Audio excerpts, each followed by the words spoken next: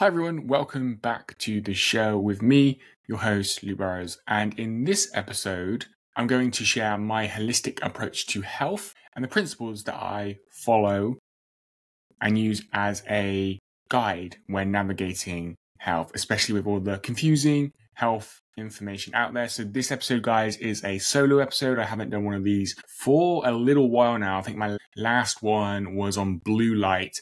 But here we are again doing another solo episode. But rest assured, we'll get back to guest episodes in the next episode. But let's focus on this episode for now, as I will be sharing my holistic approach to health, which is a combination, right? It's a combination of everything that I have learned, studied, researched over the last probably 18 months to 2 years. So 18 months, 2 years ago, I was just getting started in my health journey. Ultimately, although that's a little bit of a lie, I probably started a little bit before that with running, right? So I took up running as a great way to help my mental health, actually, and that was way back, like probably over 9 years ago. But I would say that 18 months, 2 years ago is when I became more, some would say, especially in my family, more obsessed with health. And over that period, I've really dove into the science of health, but also going back to ancient cultures, ancient wisdom, and kind of seeing what I can learn from our ancestors, right, about health. Because if you compare, and there in a way there is no comparison, because like our ancestors and us live in very, very different times. But if you look at what they were doing and like how can we apply their wisdom in the modern world, I think that is like the wisest approach, I guess, that we can use to navigate the modern times, and especially with the rise of chronic disease and all of the toxins around us, whether it's environmental issues, environmental toxins, like there's so much. And like when you're getting into the health space, I guess let's call it, that it can be difficult to navigate. So what I'm about to share with you today is my approach to health, and it's very much an holistic approach. That's how I approach health. I believe that health is life, life is health. It's a holistic approach, not a one and done. It's a journey, it's a lifestyle, and so yeah, I'm going to be sharing that with you today. But before that though, this episode is brought to you by Riverside. Riverside is an online studio platform designed to record, edit, and share high-quality podcasts built for growth from day one. Powered by AI, you can record in 4K video or from your phone and automatically remove filler words such as ums, ahs, you knows, and many other speech patterns. Built for human conversations, Riverside makes it super easy to start a podcast that sounds great. Ready to start your podcast and share your message with the world? Check out the link in the show note description to learn more about Riverside and get a 15%, yes, that's a 15% discount off a paid subscription. Now, let's dive into today's episode where I'm going to be sharing my holistic approach to health. My approach to health starts with the number one thing that when I've been researching health comes up time and time again, courses I've done, programs I've done, books I've read, conversations I've had here on the podcast. The number one thing that is a theme that comes up a lot is the importance of our breath when it comes to our health, right? And this from a kind of, the word I want to use is drawn out perspective, right? So when you aren't health conscious, I guess, when you are navigating daily life, and you're not researching kind of all this stuff, really into your health, etc. And even within some health spaces, you have like the gym bro side, you have gym culture. I think our breath overall from society, from that kind of drawn out perspective, or within certain sectors in terms of gym culture, don't really understand the importance our breath has on our overall health, right? But our breath is actually our health, okay? So our breath is amazing because it can change our physiology. There's also some research and studies that show that it can change its biology. And I think when people think of breath and then relate it to breath work, the number one thing that they come to mind is Wim Hof. Wim Hof is the leader kind of in breathwork. There are other thousands, right? Millions probably of different experts kind of within the domain of breathwork, some of which we've featured here on the podcast. Breathwork as a topic comes up time and time again on the podcast. I've shared Soma Breath with you a lot of times when we actually interviewed the founder of Soma Breath, Niraj, who is actually close friends with Wim Hof. And through the Soma Breath protocol, method, and community, that's how I practice breathwork. And I actually discovered Soma Breath through their Breathwork for Life program on the Mind Valley platform. And this was my exposure to the importance that our breath has, right? So this was the first time that I really discovered and come across, this importance. And the rate that we breathe, how we breathe affects our physiology, but it also affects our mental state and basically how we show up in the world, right? So when we're stressed and angry, we breathe very, very differently to when we're calm and relaxed, right? So just think about that. So when we are in that more stressed space, we can actually come out of feeling stressed and being stressed and acting like the person or behaving like the person who is stressed by, in that moment, regaining consciousness, no, not consciousness, but like becoming conscious of kind of the situation and how we're breathing and regulating our breathing, slowing it down. And so this gives us an immense power to navigate life, right? To navigate all of the challenges of life. And this is one of the reasons I love the breath, right? I love this kind of understanding and the power that it can give us, right? It can empower us to navigate life because we have control of this thing that we do subconsciously. But by bringing consciousness to it, ultimately, we can change our mental state, our emotional state, our physiology, and maybe even our biology over time, become ultimately like the person we want to become. Like, who wants to be a stressed out, angry,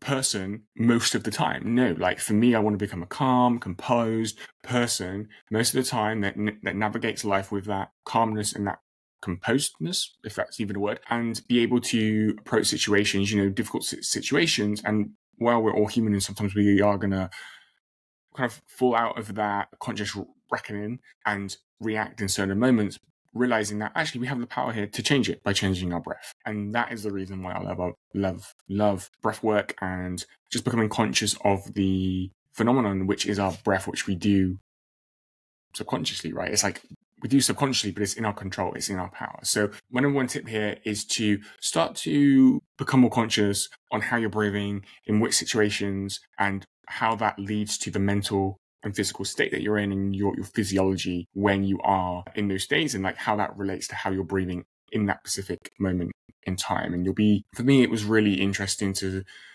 start to notice the common trends in that. And I'm still on this journey, right? Like as I shared beforehand, that health is a journey. And so, it's not a one and done. And I'm not always perfect with this, like far from it. But then even with that, like when I catch myself in the moment, like, oh no, I reacted and didn't respond there. It's like, oh, that's because I didn't have conscious control of my breath. And there is this relationship between consciousness and or becoming conscious, becoming more conscious, becoming more awake, becoming more aware, and our breath, so there is this kind of relationship that I've seen and kind of experienced, right? That when I become conscious on how I'm breathing, then I'm able to regain that awareness and change it, right? And slow it down, but also speed it up sometimes. Maybe sometimes I want to speed it up to be able to perform, right?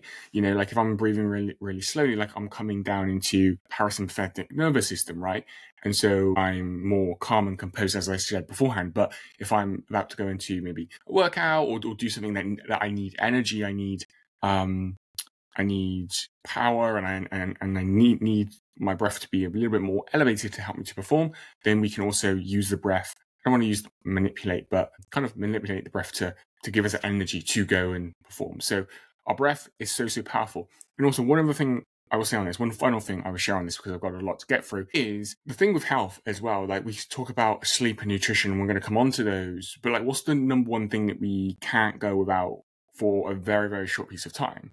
Like it's not food. Like food, we can go weeks without food. It's not water even. Like people do water fasts all the time, and they're, and they make it through. It might not be comfortable, like fasting isn't comfortable. But like, what's the number one thing that we cannot live without? It's oxygen, right? Like it's the ability to breathe. We can go like 3 minutes tops, 5 minutes tops without being able to breathe. Otherwise, like soon enough, we're going to die, right?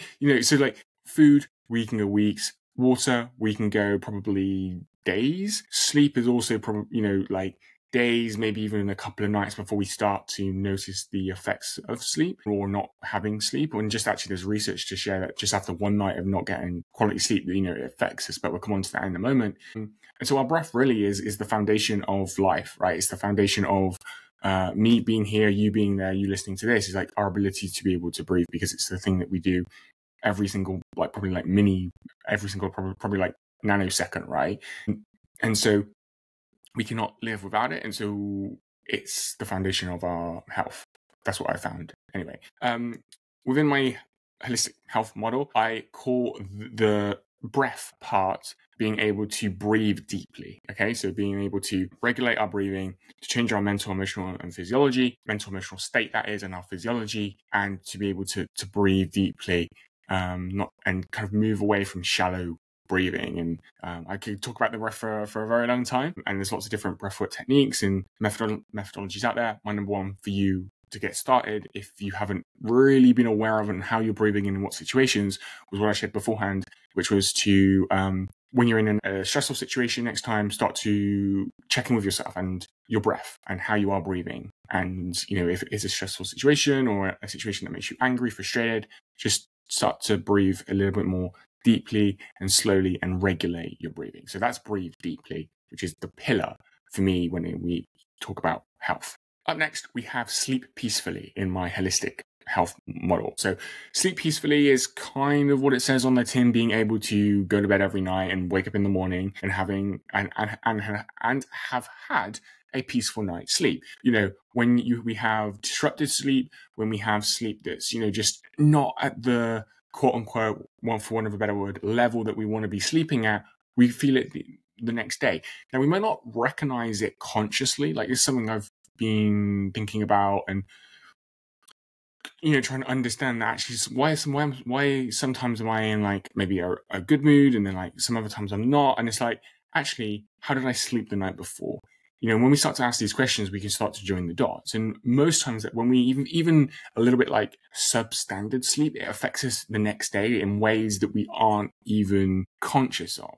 And so this is why sleep is this kind of second pillar within my model, because it's so important for rest, for recovery, especially if you do a lot of physical activity and exercise. And we'll talk about exercise and moving it in a moment. I notice a big difference when I don't get quality sleep against, subpar sleep, right? And so sleep peacefully is this second part of the puzzle. Okay. Now, with sleep, there's a few different things here. Now, again, I'm not a sleep expert. We've had a couple on the podcast so far.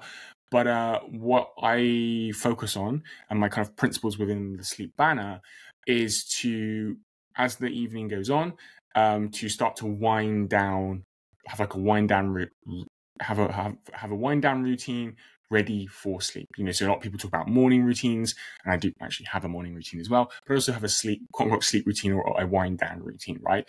Which starts by me actually putting on my blue light blockers. Now, there's some research out there that suggests that blue light blockers are so important. Some research that suggests that that's probably not the case. We've covered that on the podcast, and we'll continue to explore this. For me, I go by a very simple kind of logical principle, I think, here in terms of like, well, when it's dark outside, this is the time for us to go to sleep. And when it's light, this is the time for us to be awake, right? Kind of makes sense. So when we are in winter, as we are now, and we have a lot of light on indoors, especially bright lights, it makes sense that to our biology, that is going to represent kind of like outdoor light, and light in general, right? And like our biology doesn't really know the difference between, and it makes sense between, the light that is now shining on me if you're watching this on YouTube, and really like sunlight, right? Like it's light, and someone might say, oh, I might be wrong there, but from a logical point of view, like light is light. I'm not saying that all light is the same either, because you obviously have the light spectrum, and you have like things like infrared light, which is really good for many different factors when it comes to recovery and everything. And we've spoken about that on the podcast as well a few episodes ago. But yeah, for me, when I try and simplify health, I just kind of get myself into this place of like, well, if it's dark outside and then our bodies are, from a natural perspective, preparing for sleep, and we have all these indoor lights on, it's going to, in a way, confuse, right, and disrupt. We spoke about circadian disruption with Daniel White on a previous podcast, right? And so that makes sense to me, from just a logical perspective. Again, I'm not in the depth of like all the science behind that, like all the little nuances and mechanisms behind that. So this, and I'll kind of reiterate that this model is kind of like a combination of little bits that I've picked up here and there, like my own logic, and I think some people call it like bro science, right? Just like me putting the pieces of the puzzle together to try and navigate health and life in the healthiest way possible. So bringing it back, when it comes to sleep, I look at through that kind of lens. And so at night I put on my blue light blockers because that's going to help to block blue light, but light in general. Now with blue light blockers, I got my first pair probably 18 months before I started diving into health. Diving into health and exploring health, and I'm really passionate about it like I am. And what I was doing then was still a lot of content and working on laptop until probably much later than what I do now. So now with my wind down routine, I try to detach from work and content creation and everything, and really don't go on the laptop after 8:30, sometimes maybe 9 latest, right? Definitely not after 9 p.m. And then I have that hour wind down routine from 9 to 10 p.m. At the time of recording this, like years ago, as I said, that 18 months before I started diving into health, I was working on the laptop, editing videos, etc., probably still at like 9:30, 10. And I was doing it in my room, and I had the lights off, right? So it was just me on my laptop, no other lights on. I just like being in the dark for some reason. But the screen, I felt it like affect my eyes. And so I had a friend who started, or somebody that I connected with, who had a kind of side business selling blue light blockers. Now, I'm not sure if these were regulated in any way or if they were just some kind of like cheap hair on, kind of that this company put together. But I did buy them to support him, and I put them on. And I started to notice a difference before I then researched it more. And it was like through noticing that difference that sparked me into researching this a lot more. And then I discovered all of the science behind blue lights and, blue light as a type of light and blue light blockers, and kind of really entered this world, right? And then as time went on, you discovered people like Andrew Huberman, etc., who talk about this, and you're like, oh, wow, right? But my first exposure to this was my own experience of supporting a friend or, a colleague through business, and supporting him, wearing them, noticing a difference because I was, again, sat in my room editing videos. The light on the screen was affecting me, put these blue light blockers on, and I noticed a difference. And because it was late at night, I then noticed a difference between the nights that I wore them with sleep and the nights that I didn't. Now, again, there could be many other different factors. But with my experience, and then later on, or the science, and then just trying to think about sleep in a logical perspective, and if at night it's meant to be dark, we got loads of lights on, I need to make my environment as dark as possible, right? So one way I can do that is to remove devices from a certain time, introduce a wind down routine, put on blue light blockers because we do live in the modern world, we do have lights. And now again, at the time of recording this, I'm starting to make changes because I'm researching more and more and discovering companies that actually offer lights for your home that don't have blue light, that aren't powered by blue light. There's a few companies like blockbluelight.com, I think it is. I'll link it down below. And discovering red light to use more, what's the word I'm looking for? Like calmer type of lights, right? So now, before I go to bed, the most common form of light that I use is red salt lamps because the light isn't as bright as overhead lights, right? And so these subtle changes can make a difference. So anyway, that's a long way to saying that when it comes to sleep, light, very important. There's a lot of that to do with circadian biology and circadian rhythms. I would highly recommend you research that because it's very, very important, and we have covered it here on the podcast. And circadian rhythms is important for not just the sleep aspect, but for all areas of our health, right? From the times that we eat to bodily functions and systems, let's call them. And that's been something that I've become more conscious of more recently. Some other key points on sleep.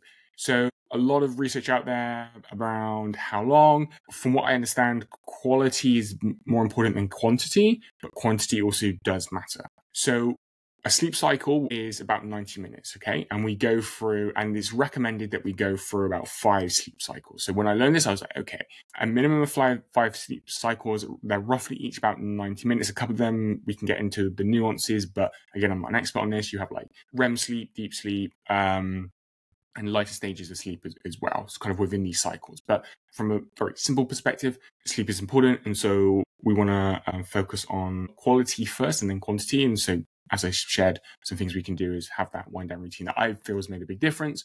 And then look at our sleep cycles and go, okay, so what I did was 5 sleep cycles, 90 minutes. That's actually roughly 7 hours, 30 minutes. Now, I would say like 7 hours, 30 minutes is probably the average.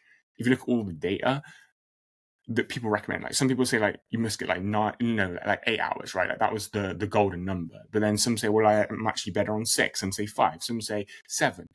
And then I'm just like, okay, putting this all together, if we're quote unquote meant to get 5 sleep cycles and each sleep cycle is 90 minutes, that comes out at 7.5. So let's just kind of focus there, right? Focus on 7.5.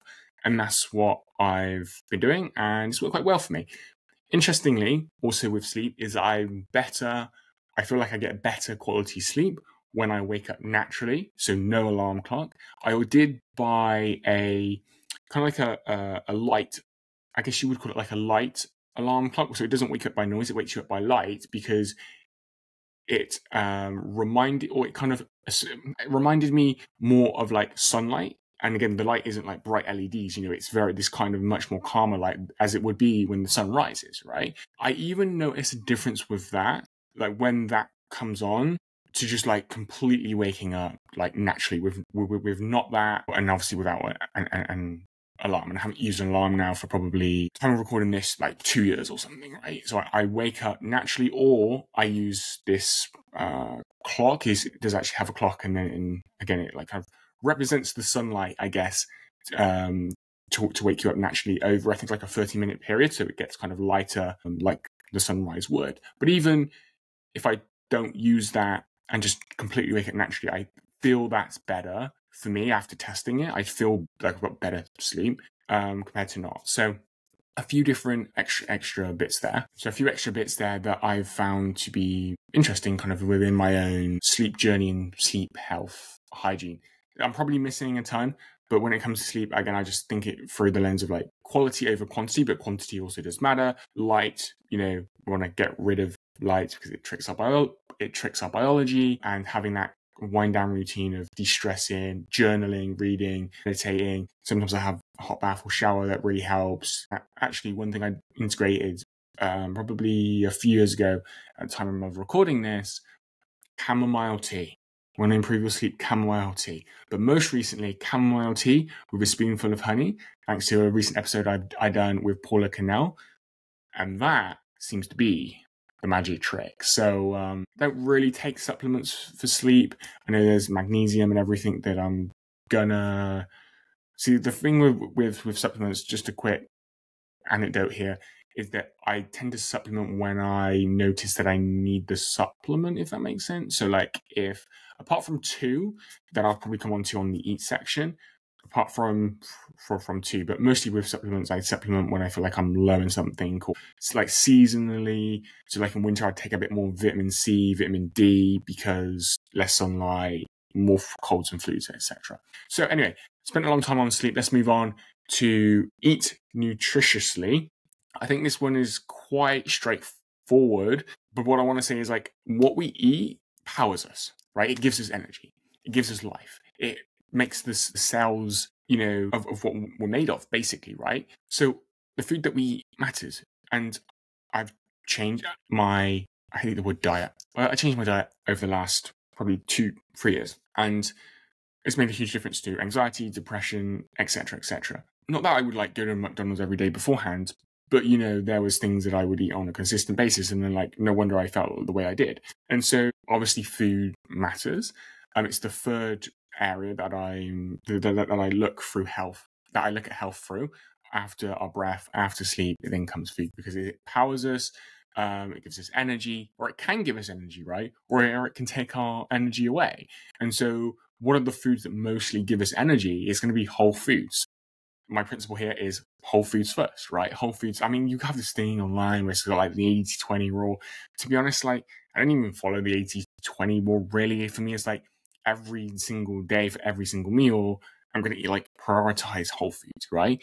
Then, like, on my birthday, for example, or at Christmas, or on my brother's birthday, or on a family birthday, for dessert one day, there might be a slice of cake. Like, I'm going to probably eat that depending what's in it, because as I've spoken about on the podcast as well, like, we can upgrade the quality of our foods.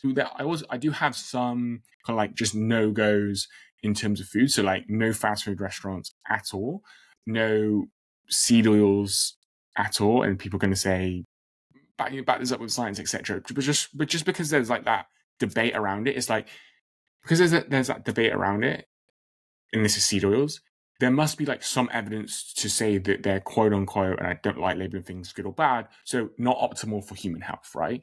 And so even if they're not as bad as people are saying, there's still that question mark. So I just rather not have them, right? So don't go near those. Sodas, etc., sugary drinks, no. Really like palatable, ultra processed foods, no. Do I eat some what you would consider processed foods? Yes, because, like, for example, tomato passata, right? It's a processed food, right? But it's got one ingredient with it, which is tomatoes. So, like, I'm gonna eat that even though it's processed. So we also have that debate kind of within health. But overall, whole foods, like, just live on whole foods, right?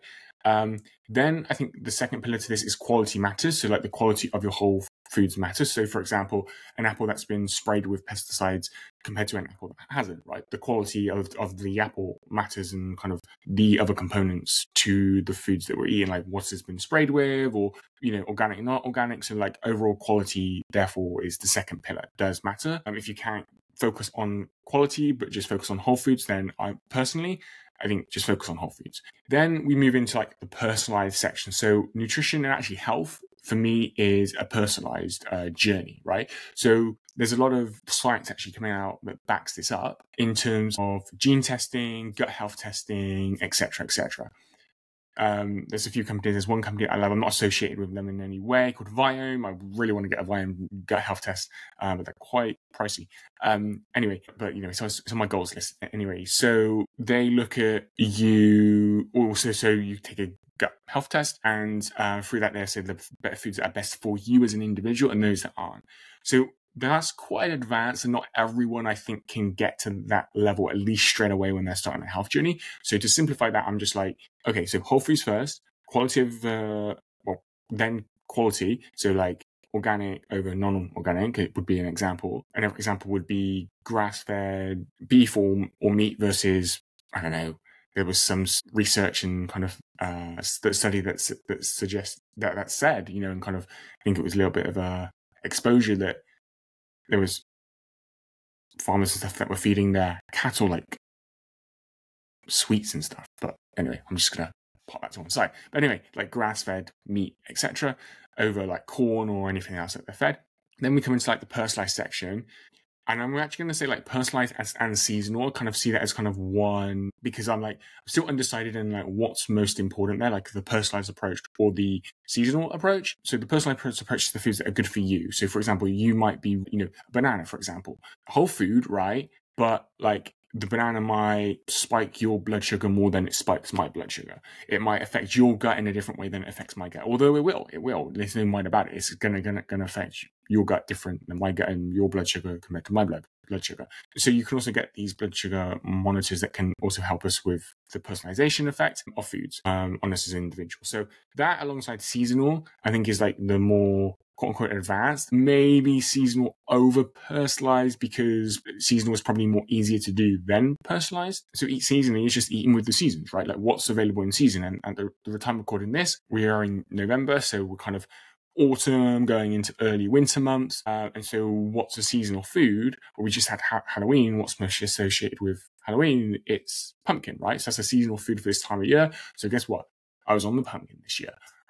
Pumpkin soup, etc., because it was a seasonal food. And what I've realized is, actually, when you eat food seasonally, or as close to their natural seasons as possible, which is hard to do because you go into the supermarket, we kind of ship all the food over from Spain or wherever, so it's not, like, seasonal to actually the country as well, which is what I'm also, so seasonal to where you your physical environment, right, it actually tastes better as well. And so it tastes better and it's better for our health as well, Yeah, whole foods, quality. I'm going to go seasonal and then look at a more personalized approach, which I think is more of a long-term goal and something to aim towards. So we have breathe deeply, sleep peacefully, eat nutritiously, and so there I shared my tips on that. Then we have move frequently. So move frequently is all about moving our bodies because our bodies are designed to move. You can move in whatever way you want. I do not care.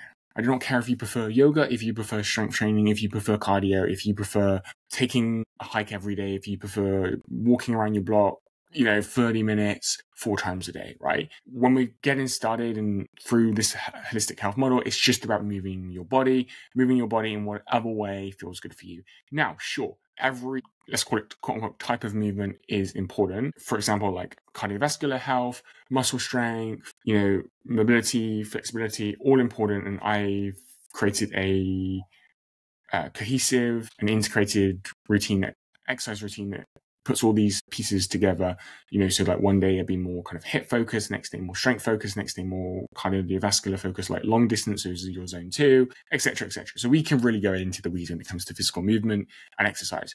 But when looking at health for a holistic approach, it's just about moving your body in whatever way feels good for you. And then over time, from my own experience, you start to become curious about other ways, right? So I started with running because it really helped my mental state. And then like 18 months later, I'm like, realized the importance of strength training and was like, I'm going to need to look into this. Then discovered more, then also discovered yoga around the same time, then discovered more about like mobility, flexibility, etc., etc., etc.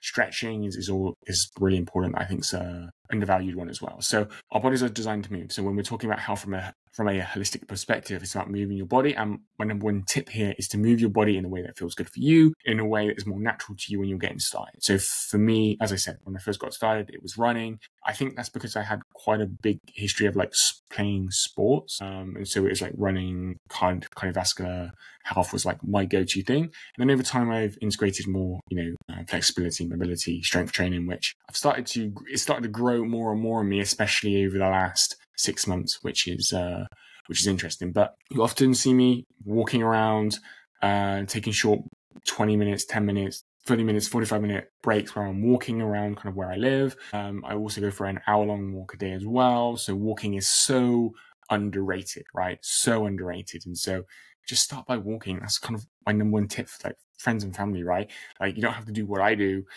Just walk, just walk and move your body. It's so, so important to what it means to be human and this holistic health model. Then we have think consciously, right? So think consciously is understanding or it takes into consideration that we aren't just our body. We are we are a body and we are also a spirit. And so that's a little bit connected to like the breathe deeply, because when we're able to connect with our breath, our breath is also like the gateway to our spirit, or I also believe, right?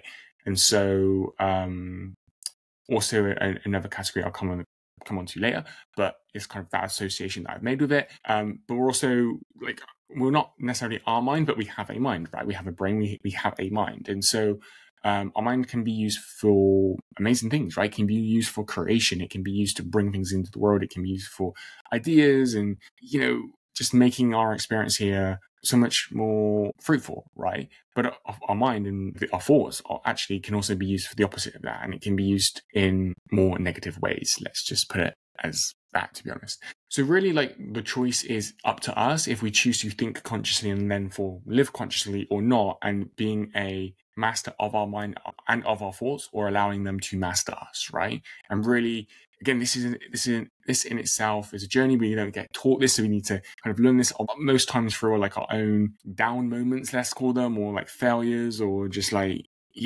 our own more bad experiences. Like no one gives us a manual on like how to operate our mind or how to operate the brain, which would be helpful at times. So what I've learned here is the importance of being able to think consciously to navigate life and to improve our mental health, right? Now, a lot of the physical elements, sleep and our breathing and our eating and what we're eating affects our mental health. So there's this symbiotic connection between physical health and mental health, but also with more on the mental health side is the quality of our thoughts and not associating with our thoughts, not believing that our thoughts are us, not falling into that trap.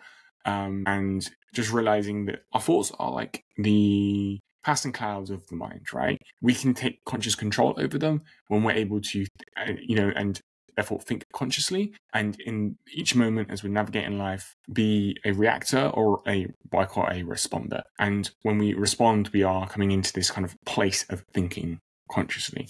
My biggest tip here really is to not judge yourself for when you do fall into the kind of the reacting state, because we all do it. Like, even I still fall into that state like quite often. And I think like it's about reducing the time between you realizing, oh, I fell into this space, and then being able to do something about it, and then going back to this. And this is where some of the areas start to cross over, going back to our breath and actually bringing more consciousness to our breath. So then we're more aware of the thoughts and kind of the present moment, including the thoughts that we're having, disassociating from them and being able to think new thoughts, the thoughts that we actually want to think, and move on with our day. So think consciously is for me a part of our health, because it's part of our psyche, our mental health, etc. And ultimately being able to consciously think and thinking the thoughts that you want to think that are in alignment with who you are and who you want to be in the life that you want to create. This category or this area, I think consciously, also takes into consideration like how you're navigating life. And so what I mean by that is like the actions that you take and how they affect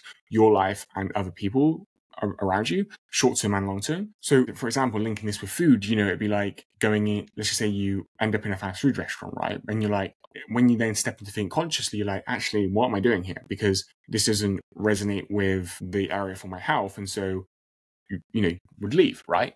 So when we're able to think consciously, we're able therefore to make choices and decisions, and that might be a bad example, so do forgive me, but we're able to make choices and decisions that are more in alignment with the person that we want to be, truly are, and like the vision that we have for our life ultimately. And so thinking consciously is about the seamless thoughts we have going on in our minds that is linked with our mental health, and like improving those over time and not associating with them, not attaching to them, which I think is which is where a lot of the suffering does come from. And then secondly, understanding like as we're navigating the world, how do we affect the world, right? How do our actions, decisions, choices affect not just the path that we're on, but also how do those decisions affect the world around us and our friends, family, co-workers, etc.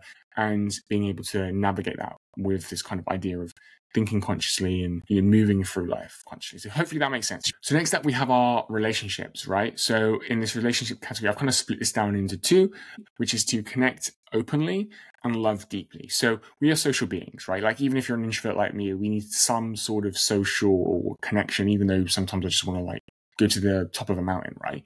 Like on some level, we need some sort of social connections with social animals, creatures, etc. So this is probably like the weakest area for me because of that fact, because, I'm quite comfortable on my own. I don't feel I need social connection, although sometimes it's like, actually, when I do have social connection, I feel better than if I was just to stay on my own. Kind of a weird thing that I've realized about myself.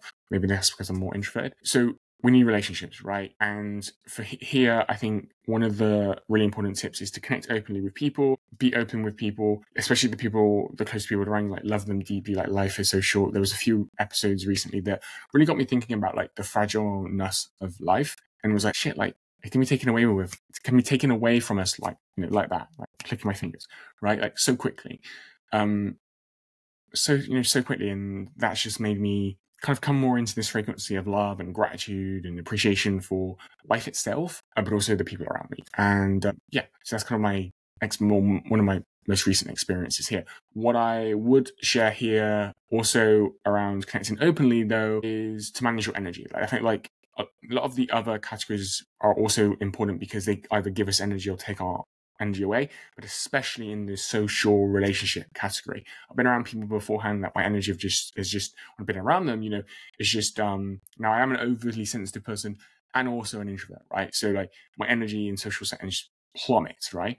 But they just take so much, and you leave the environment and you're like, so drained, right? So we don't want those environments. We want environments that give us energy, that lift us up, that help us be our best selves most of the time, and to live in these environments most of the time. So when I'm talking about environments and our relationships, I kind of see them as intertwined, like our home environment, people we spend time with at home, links with relationships. Our work environment, the people we spend time with in the workplace, right? So relationships and environment have this symbiotic relationship. And funnily enough, when it does come to environment as well, we want to, especially our home environments, maybe our work environments, design them in a way that resonates with us, that demonstrates like who we are. So for example, if you want a more calmer environment, because that's going to help you be your best self, like maybe you would get some salt rock lamps, right? Maybe some candles or something. So we really want to design our environment. And then when it comes to our relationship, again, I don't want to give too much tips or advice here because it's one of the weakest categories within this kind of holistic health model that I've noticed from my own life. And we all have one or two, or maybe even three, that are kind of like our weakest that we need to work on the most. And relationships is that for me, and probably environment kind of change up my environment, but definitely relationships. So I think the main thing I would share here is about the energy piece, as I mentioned beforehand, and ensuring that the people that you're around most of the time, like sometimes you're going to be around someone that is just maybe a nag or something, right? And just drains your energy in that social situation. I don't know, you go to a cousin's birthday, right? Can't control that. But most of your environments, most of your relationships are the ones that give you energy, that give you life, that lift you up. And hopefully you're that for someone else as well. Then finally, we have serve purposely. So serve purposely is all about our service and our contribution to the world. And I like to link this one in with mostly our career, but obviously like we can serve outside of our career and the work environment and kind of that social setting. So kind of we'll focus on that in a second. But just operating or navigating life, being, again, kind of links with relationship, right? You're this open person, you're giving, you're sharing. Even if you are an introvert like me, like you're just, this is where also I feel like we come more into our spirit more. Our spirit is I kind of feel like our spirit is this part of it that's expressive, right? That is loving and kind and sharing, right? Like, and just kind of thrives on that energy, right? And so stepping into that version of you, and sharing and giving, etc. So there is a little bit of a caveat or more of an awareness to have around that piece as well. Like sometimes people might take too much from you and like you notice that therefore your energy drains. And so this is also about energy management, right? Like, which is why a lot of the other quote-unquote categories I've kind of like listed in some sort of priority in order, like our breath and our sleep and our nutrition, because these are the things that give us the most energy when we optimize them and when we really focus in on them, can give us the energy, the life, etc., to then go out into the world and be our best selves and our most caring selves and most conscious selves and live from this more centered space of our spirit, right? Because we have the energy to do so. We've slept peacefully, so we're not a groggy person when we wake up in the morning. So we're more our best self to be radiant, to share, to feel into the abundance and gratitude and appreciation, right? And share that with others in a free and open and purposeful way.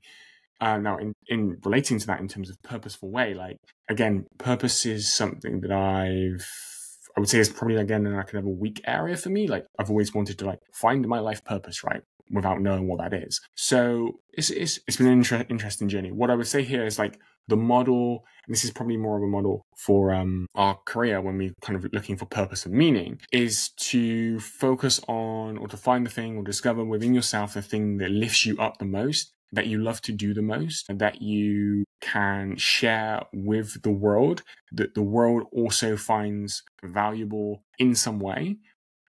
Where both, so like the world, the people around you, if it's in a business setting, got my business hat on, or in your career, like the end consumer of that or whatever it is, like there's value there. So like they're willing to kind of pay for that. You're willing to get paid for that, right? So you're open to that energy and that vibration. So what I'm trying to say here is like within a financial model that works for everyone, that you're also good at, right? So like, there are these different components. I feel like when it comes to our career, when we're talking about purpose, find purpose and meaning in our career, the thing that we like to do that lifts us up, the thing that we're good at, right? The thing that we can get paid for in a financial model that works for everyone, right? So it works for us, but it works for the people that, let's just say it's a service or something. You're an author, a writer, content creator, right? It works in a way that people are willing to pay for that. So there's like that value exchange. So I think when we're trying to find purpose and meaning, especially women in our careers, that's a model that I found that I'm still navigating through, but it sits quite well with me. And purpose is part of our health because it links for me into the spirit kind of element. And I've also like why we're here. So we're just going to be here and be like super healthy, super jacked. Or maybe if we're go hitting the gym, but we're not contributing and serving. So a huge part of like what it means to be human is this contribution and service piece. And that's in our careers, but that's also in life itself, right? As we're going about navigating life. Again, a little bit of a weak area for me, especially on more the career side. But that's kind of what I've found, and I found it to be a huge part of health. There were some studies that were done around this in terms of like the people that said that they had purpose and meaning in their lives, like lived longer than those that didn't, even if they were doing the walking, the healthy eating, etc.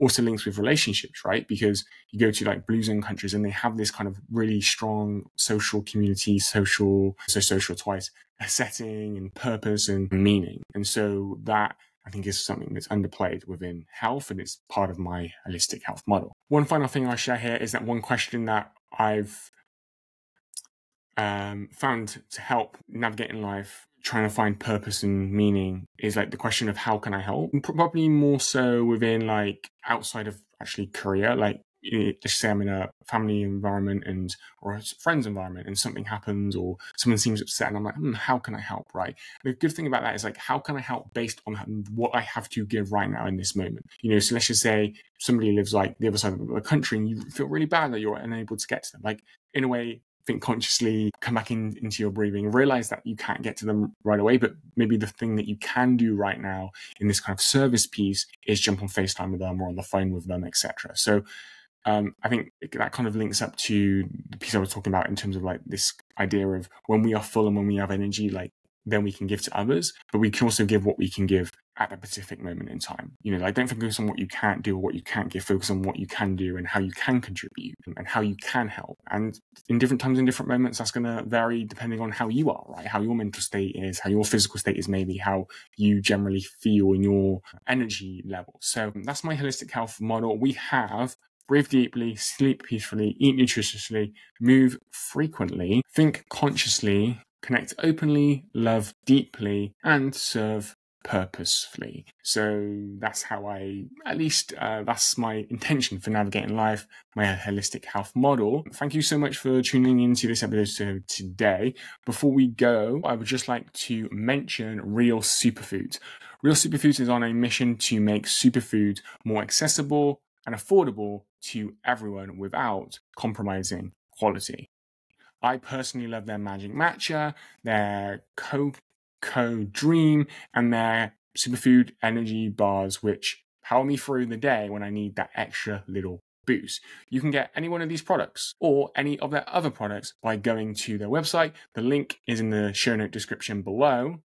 And if you use code RC20, you can get a 20% discount off your first order. That's RC20 to get 20% off your first order when you go to Real Superfoods. And I would highly recommend that you do so because these superfoods are packed with that nutrition and at an affordable price as well. So again, that's RC20 for a 20% discount off your first purchase. What are you taking away from this episode and what positive changes are you going to make as a result?